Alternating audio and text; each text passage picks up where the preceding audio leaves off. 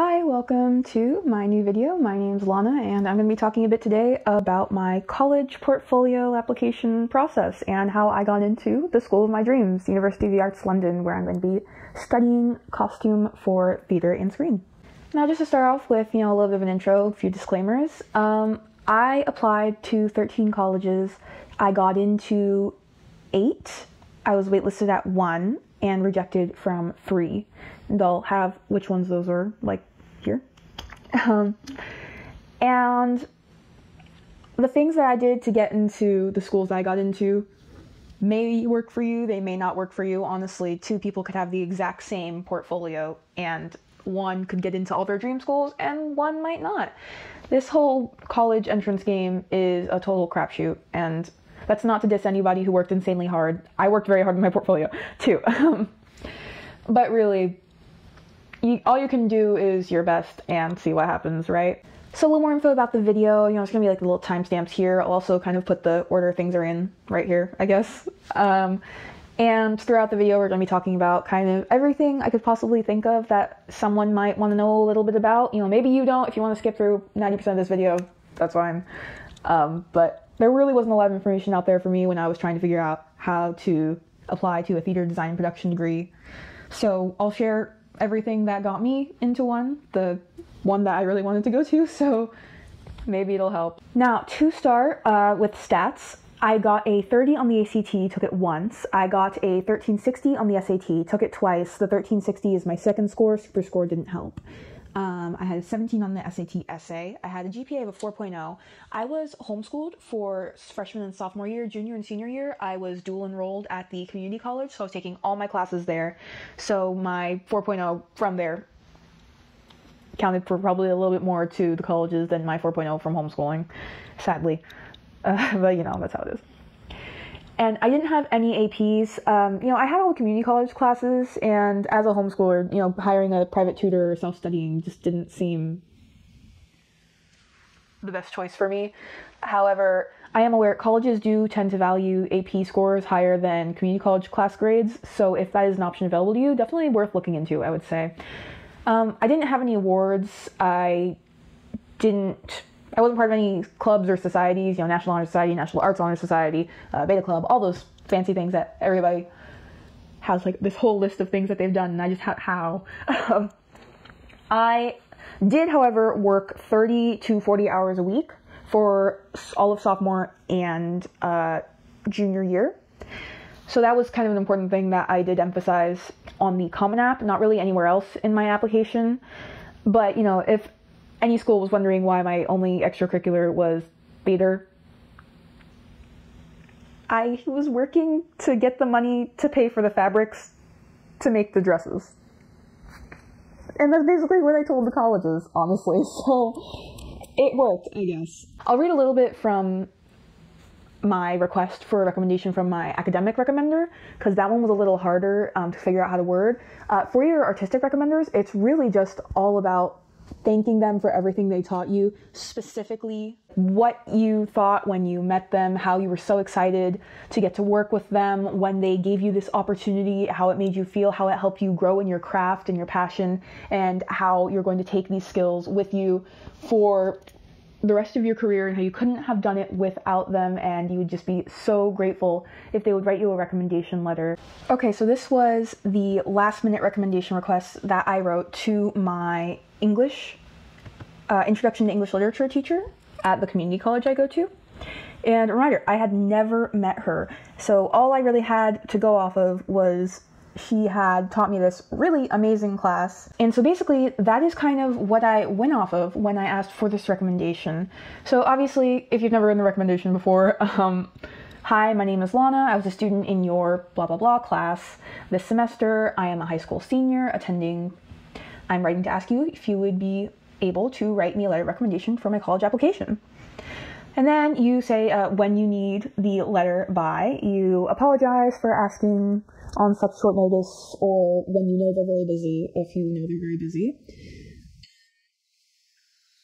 And then the specific thing, which is probably going to be the hardest to tailor to each specific person that you're asking to be your recommender, why you want them. So I'm actually going to read this whole little blurb here. So I am asking you primarily because your class has been both enjoyable and beneficial to my academic interests. I am applying to undergraduate programs within the theater production department. My primary interest is in costume design, particularly the storytelling aspect. This makes the plot interpretation extremely important, even more so than time period in many cases. Therefore, I thoroughly enjoyed being able to read and analyze stories assigned in this class due to the strength of emotion and intensity of circumstances presented in the narrative. So it kind of sounds a bit overdone, maybe.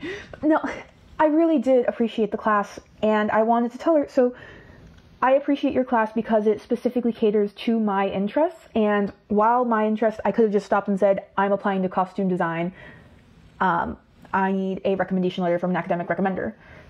That wouldn't have gone as well as saying, I am applying for a theater class, but this is why your literature course was so very impactful to how I approach my craft, right? And then I'm happy to provide you with my artistic statement, transcript, resume, portfolios. Should you accept, you'll receive an email from the Common App and UNCSA. Hope all is well. All that, right? So we've gotten through all of the parts of the Common App. So now we're kind of into college specifics, right? So even though I was applying for generally the same degree, all the colleges I applied to wanted something slightly different, right? So they're all going to want some separate mini essay or essay questions that you want to answer. They're all going to want a portfolio with a certain amount of pictures. Now, one thing I do want to say about this, if you're a little over, or kind of the lines are kind of fuzzy, like I think for Carnegie Mellon it was 15 pieces.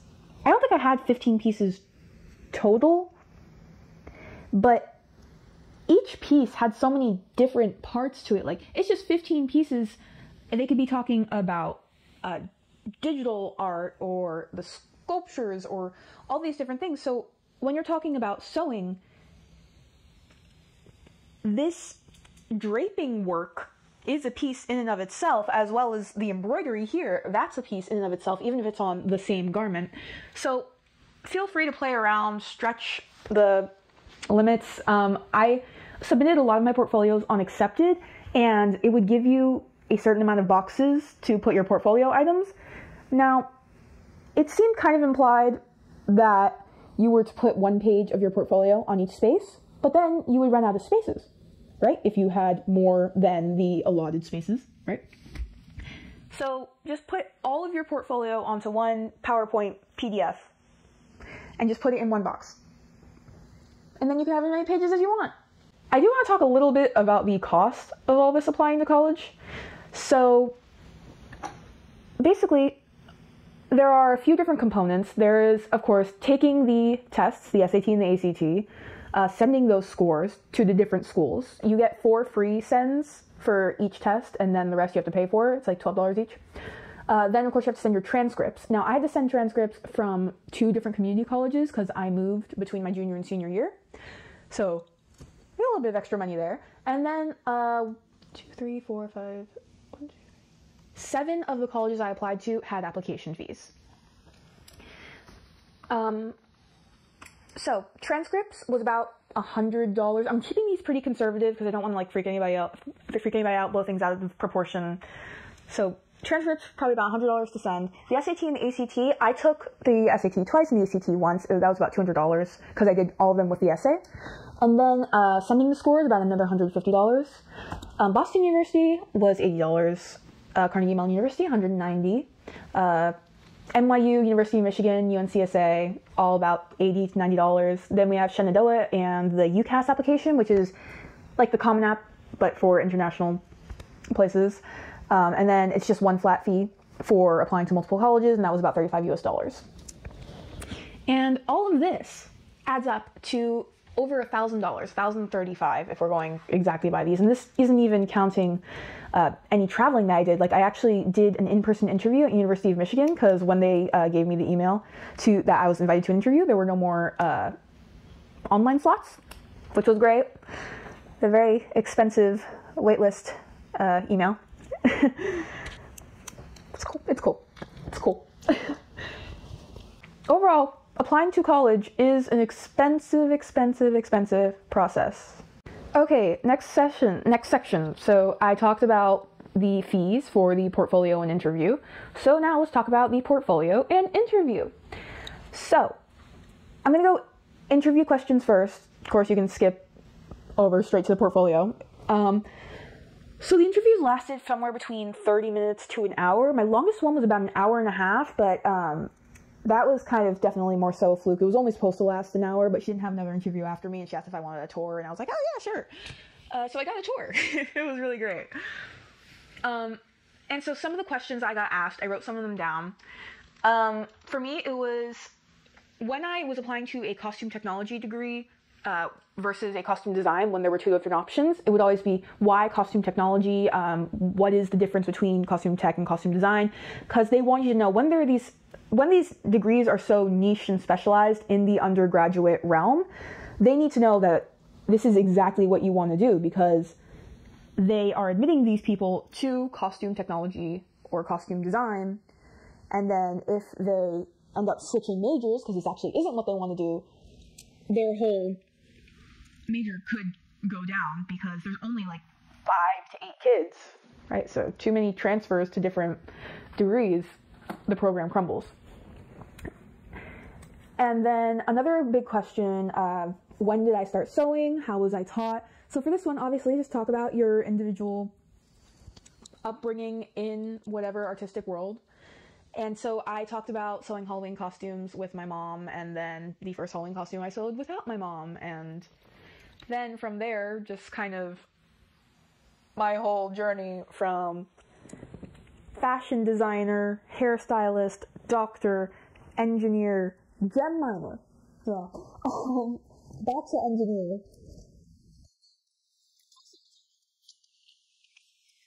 They were quite interested in that, so I'll just explain your whole process, even if for a minute or two it sounds like you are not talking at all about costume design. It's part of your story, right? And they do want to hear your story. They don't just want to hear, this is why I'm amazing for this program. They have your resume. They don't need you to restate it. They want to know a lot more of the personal information. Ideal work situation was another one that they asked about. So I always said kind of a high-paced environment, because I do very much like high-pace working environments. I worked food service. Whew. It's high-paced, but I always like having something to do.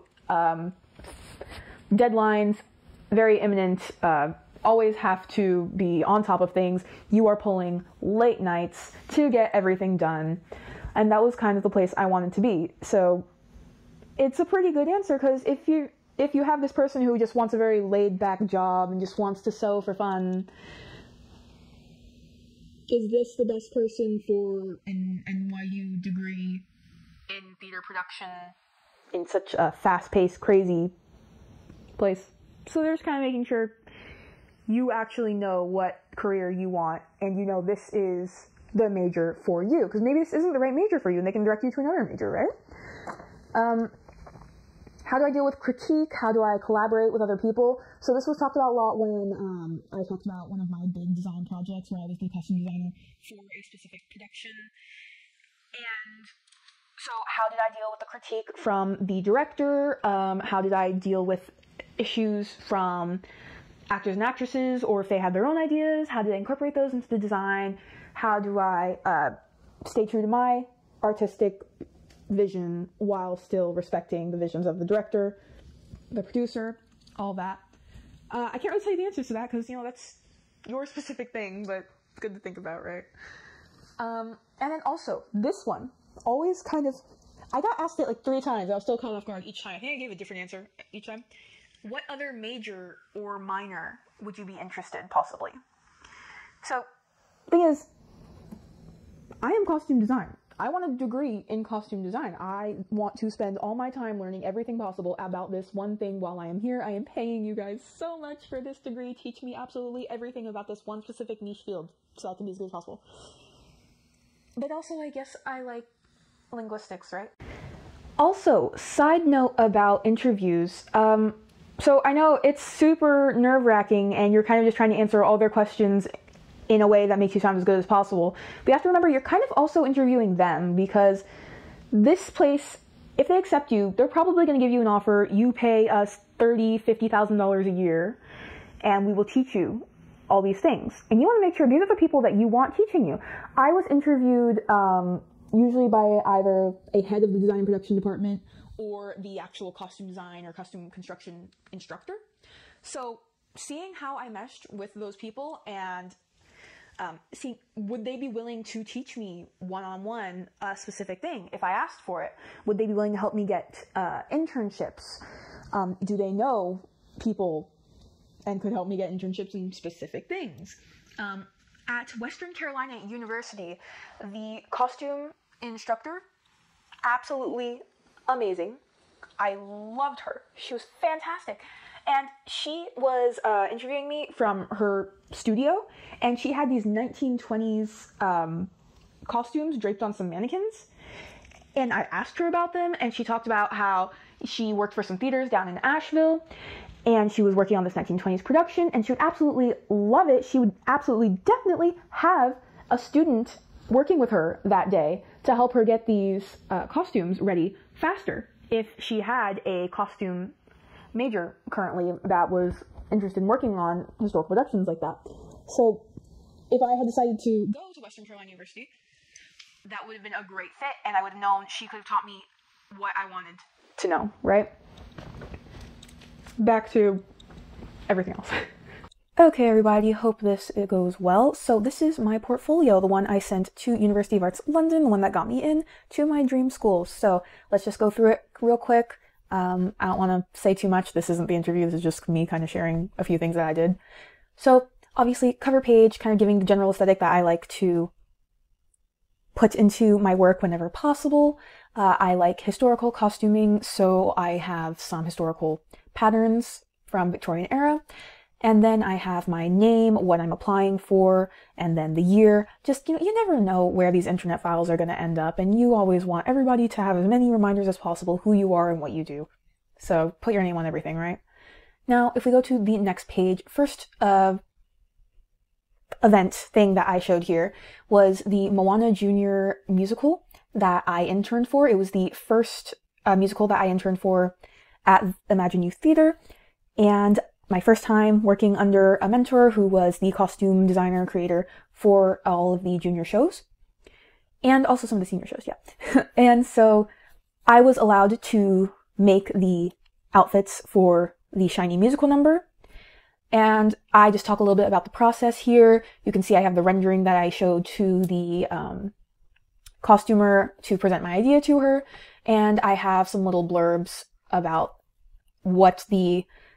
how the piece was constructed, and when I talked about the piece, I talked about some of the struggles I had with fitting the costumes, making sure that all the kids were able to get in and out of them quickly because it was a bit of a quick change moment, and making sure the hat stayed on. I talked about how I ran into some issues with the hat because it ended up being too heavy sometimes, and I had to make sure that it fit properly.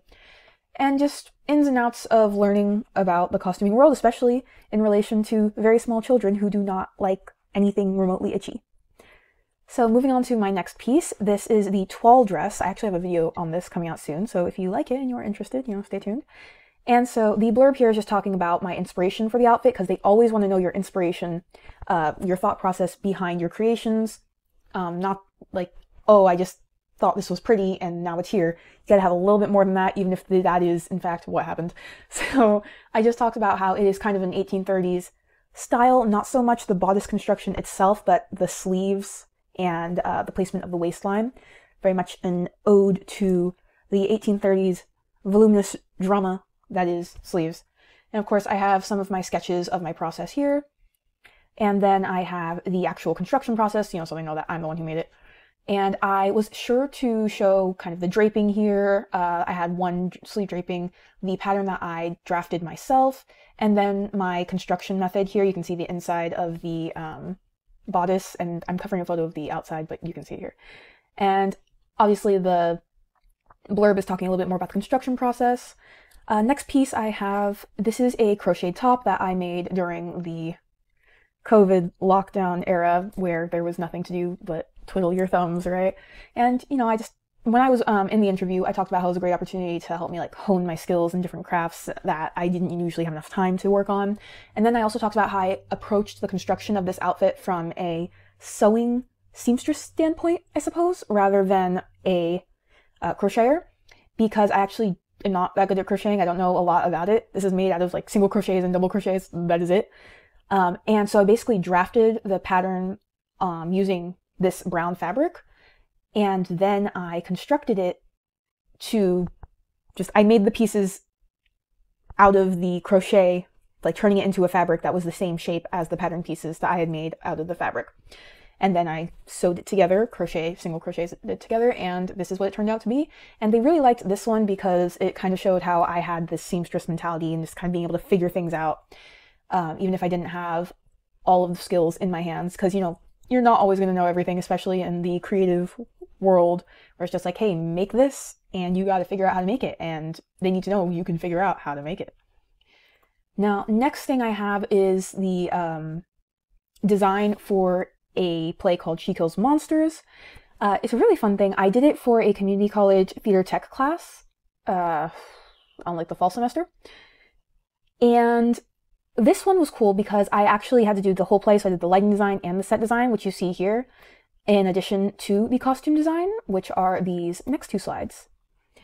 And so something that a lot of the colleges that didn't have specific costume design degree only, and it was more so theater design production with a costume concentration, they wanted to see that you were interested in other things as well, because their degree wasn't solely costume design, so they had to know that you would be interested in the other classes. So I showed that I have interest and I have some basic knowledge of the other theater production realms. You know, if you don't know what a lighting booth is, you're not going to be of much use to a theater. So I have the pieces. Oh, and I do want to go back up to this one real quick. I have some of the inspiration photos that I did, and of course I tag inspiration, you know, because don't want to pretend any of that's mine. I can't do that. And it's good to show that because obviously, again, they really like to see inspiration for things. And then basically the same exact thing with another project I did, the Midsummer Night's Dream. Absolutely love this play. So again, we have the ground plan, lighting plan, and rendering of front of stage. And then we have some of the designs. So this one was really fun because it's actually a Regency era does Greece thing, because you know how a lot of the Regency era designs are very much Greek revival style. So I thought it would be fun to tie that in. And so Peace Blossom, Titania, they look absolutely gorgeous here in their little Grecian-inspired dresses. And then we have Puck just looking like a snack right here. I don't have much to say for Puck. He's just gorgeous. I have like an Instagram post about him. He's just, you know. Moving on. So this is the chemise and drawers set that I made for the Wonderland project. I think I have the videos already posted for this. And, you know, add this little blurb because personality, maybe? I don't know.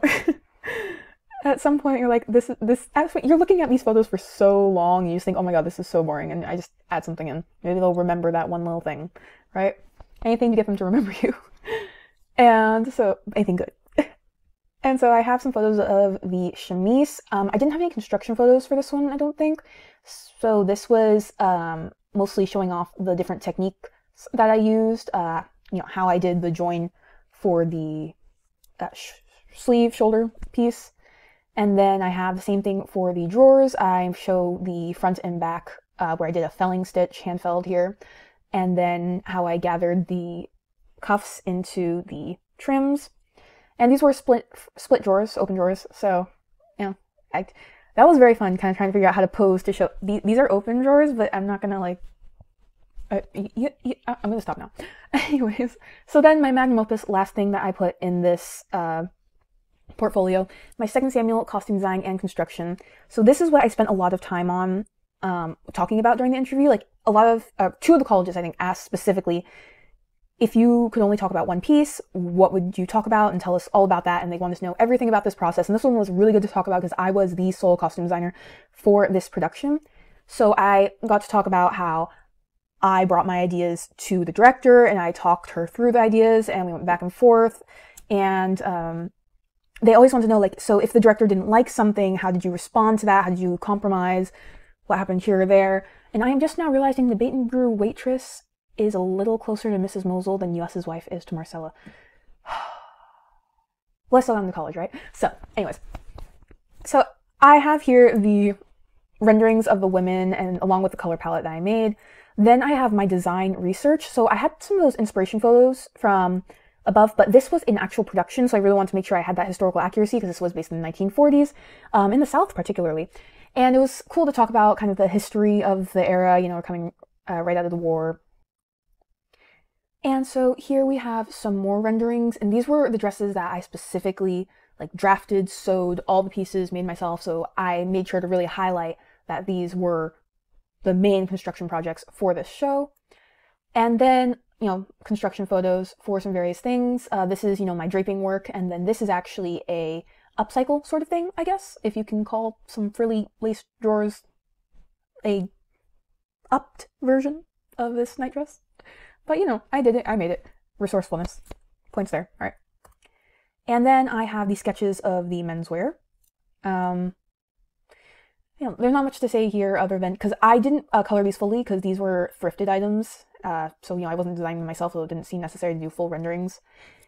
And, I mean, here's a good place to note. So on these character sheets, I kind of very specifically made them as informative as possible to kind of walk everybody through my process. I initially did this for the director more so than for, you know, the people that were going to be interviewing me, but it actually worked really well for them.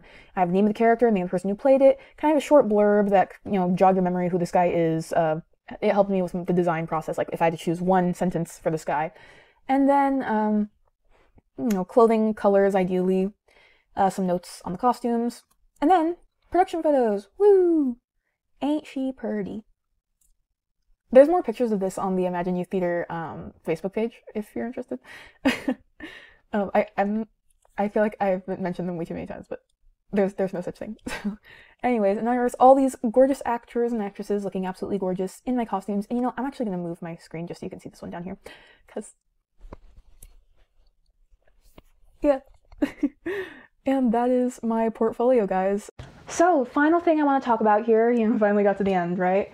The artistic resume and artistic statement. So, the artistic resume, I am going to do the screen share again to show you exactly what mine was, you know, the important stuff blurred out. Okay, so this is my artistic resume. Now, some schools have a lot more specifications for what exactly they want in the resume than others, but overall, I kind of pushed everything all together and made sure this one resume had it all. So the only tweaks I made were if I was applying to a costume technology program versus a costume design or a theater design production with a concentration costume design, I changed the prospective costume design student to prospective costume technology student. So other than, if we start at the top here, okay, so we have my socials, and then we have my personal statement, educational objectives. So the personal statement's really just, if you had to choose 3 sentences to say who you are, what you want to do with your life, these are the 3 sentences. So your artistic statement, pared down as much as possible, get to the point. And then educational objectives, what you want out of this course. So I specified I want extensive knowledge of all aspects of sewing, including advanced draping, couture sewing techniques, bespoke tailoring, and design construction practices specific to theatrical costuming. So I knew exactly what I wanted from a program, so I only applied to programs where I thought I could get these skills. And so listing things, and the person who's looking through my application is like, okay, so she's done her research, she knows we have these classes, this is what she wants to learn, she's here for this. And then my production experience, performance experience, of course, everything that I'd done theater related.